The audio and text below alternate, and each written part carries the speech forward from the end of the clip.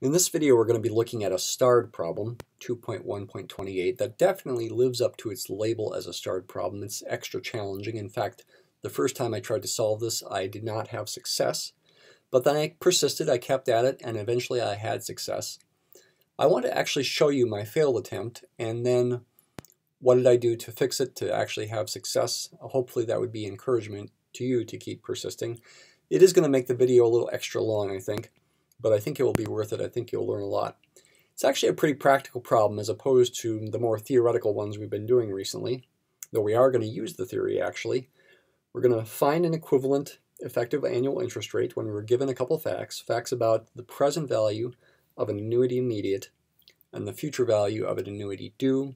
This is video number 39. You may want to watch videos 37 and 38 if the idea of an annuity-due is unfamiliar to you. So what we have here is a loan. We're borrowing money of $5,000.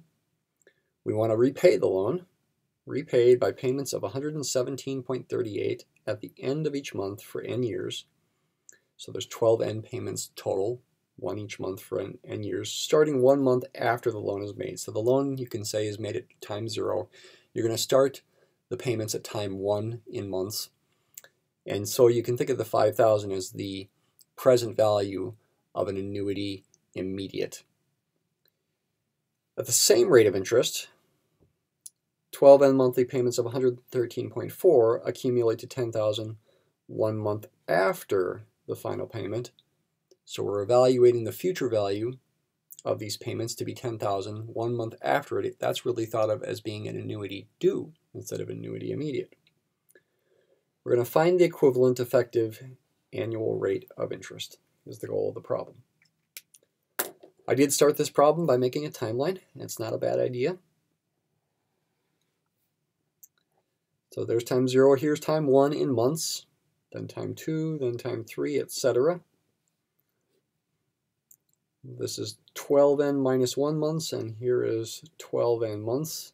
12n months or n years. We've got these payments of 117.38 starting at time 1 month after the loan is made at time 0. The present value of this payment stream at time 0 is going to be equal the loan amount, $5,000, for whatever the interest rate is. The last payment is made at time 12n. We can write down the equation, 5,000 equals 117.38. A sub, okay, that we're going to initially think of it in terms of a monthly interest rate, 12n payments, with monthly interest rate J. I will be the effective annual interest rate we'll ultimately solve for, but J is going to be the monthly rate. Let's write that over here. J is the monthly rate. I is the effective annual rate. That's what we want to solve for. 1 plus I should be the same as 1 plus j to the 12th.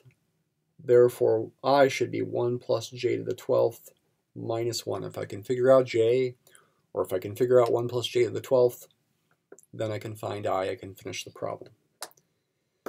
You also have the payments of 113.4 accumulating a future value of $10,000 1 month after the final payment. It doesn't say what time these payments start. Do they start at time 0? Do they start at time 1? That's a little bit confusing this way, but what you need to realize is it really doesn't matter when they start. You're evaluating their future value 1 month after the final payment.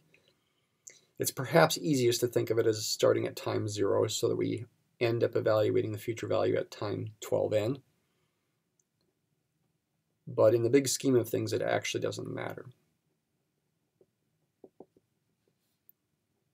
So here's our 12n payments of 113.4. We evaluate it in time 1 month after at time 12n.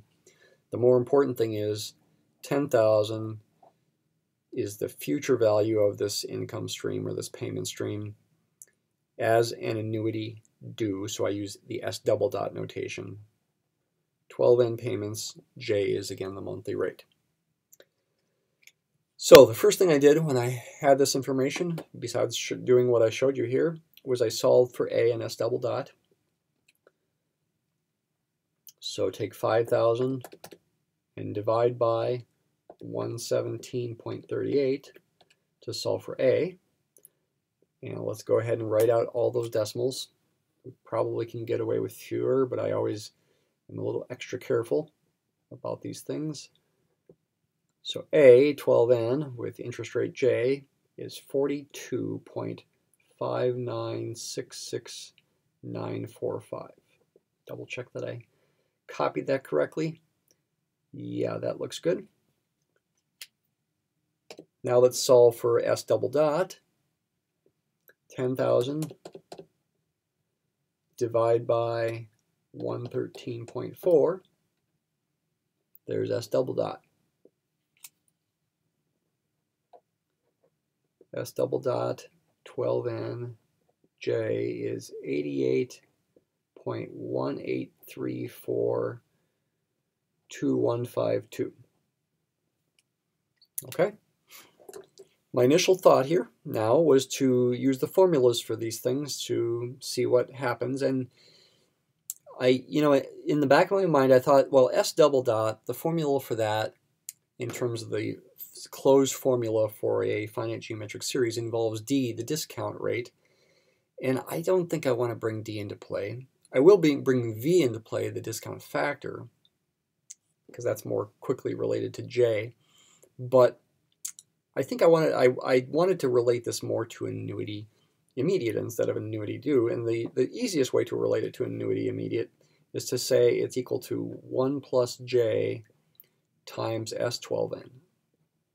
So that seemed like the best thing to do initially. And we will see that this approach, while it seems good at first, does lead to a situation where you can't really finish the problem. And that was how I failed, was I was not able to really finish the problem. This is the same as 1 plus J. Use the formula for this as 1 plus J to the 12N minus 1 over J. This is the same as 1 minus V to the 12N over J, where V I'm going to take to be 1 over 1 plus J, not 1 over 1 plus I. I'm going to take V to be 1 over 1 plus J. So I looked at this equaling this and this equaling that and saying, well, maybe I should divide one equation by the other to cancel the J's in the bottom. Ultimately, we want to solve for J. Maybe it's still possible. If I can solve for J, then I can also solve, for I. If I can find V to the 12N or 1 plus J to the 12N here, excuse me, there's a typo. 1 plus J to the 12N, that's going to help me solve for J as well. Those are two things I could try to do. So again, I divided one equation by the other, this equation by that equation. The J's in the bottom's canceled. What happens with the numbers? 88.183425152 divide by 42.5966945 is that. So what does this give us here? We get 2.070194 equals this divided by this. The J's cancel. I get 1 plus J times, in parentheses, 1 plus J to the 12N minus 1 divided by 1 minus V to the 12N, but V is 1 over 1 plus J, so I can write it like this. And then I thought, maybe I should multiply the top and the bottom by 1 plus J to the 12N.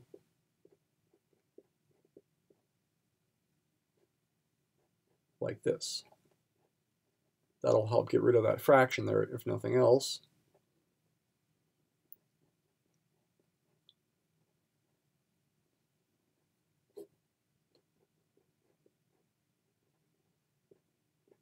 There we go. I multiplied the top and the bottom by 1 plus J to the 12N. Then this thing right here is the same as 1 plus J to the 12N times, in parentheses, 1 plus J to the 12N minus 1, and then I could cancel this with this, and I could ultimately say that all this simplifies to 1 plus j, add these exponents, the 12n there and the 1 there, to the 12n plus 1.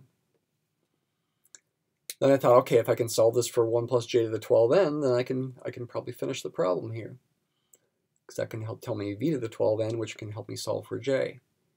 But this plus 1 is a problem. I mean, how are we going to solve this equation for 1 plus j to the 12n?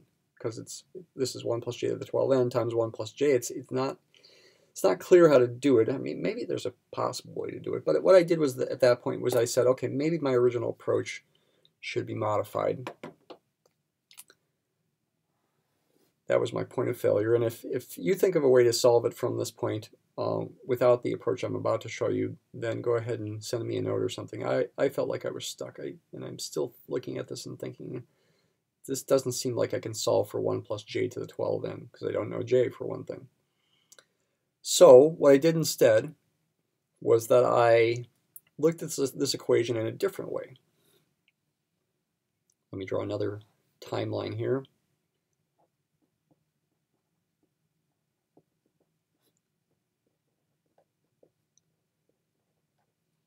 When I'm looking at this equation, I'm ignoring the payments of 113.4. Those are already taken into account. I've got payments of 1, whose future value I'm evaluating at time 12n, like that. Actually, what I ended up using was an equation from the last video, video number 38, and here's how to think of it. I like to get rid of the double dot again still.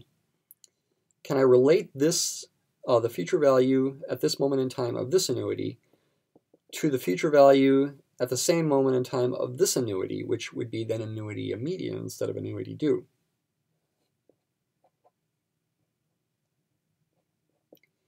And the answer is yes, you can relate them. And again, I talked about this in the very last video, number 38. This is an extra payment for the red annuity compared to the black annuity, and the red annuity forgets to include, so to speak, this first payment. So I can relate these. I can say S12n double dot would be S12n without the double dots minus the 1 extra payment at time 12n, whose value at time 12n is 1, plus add back in the payment from time 0 promoted in time to 12n. Its future value at time 12n is going to be 1 plus j to the 12n. And I also said to myself, if I can even get a in here, a12n, that might make it even simpler. So that was the insight that I had. Let me replace S12n with 1 plus j to the 12n times a12n. I can write it like this. This all has to equal 88.183425152.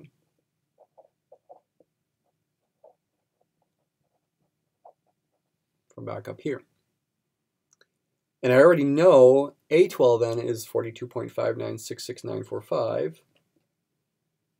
This thing is 42.5966945. Oh, I forgot the typo. I forget another typo. This should be in 12n there. So I'm looking at this and saying, hey, this is an equation I can solve for 1 plus j to the 12n. By the way, this is something separate here. Separate those. Let me add 1 to both sides and factor out a 1 plus 12n. I get 1 plus j to the 12n times, in parentheses, 42.5966945 plus 1 equals, add 1 to both sides, 89.183425152. And this, of course, is 43.5966945. So it looks like 1 plus j to the 12n is going to be this divided by that. Let's see what that is. 89.18342,152, double check that I typed that right, divide by 43.5966945. 1 plus j to the 12n, which, by the way, is the same as 1 over v to the 12n, is 2.0456461. That's what this shows. Take its reciprocal to get v to the 12n. V to the 12n is the reciprocal of this thing, 1 over it, 0.48884304. We're almost done. Now go back up here, plug in 0.48884304 right there, solve for j. J is going to be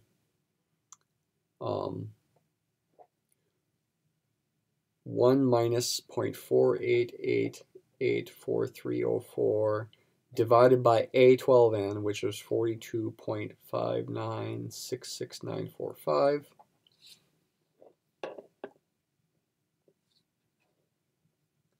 Subtract this from 1, divide by 42.5966945.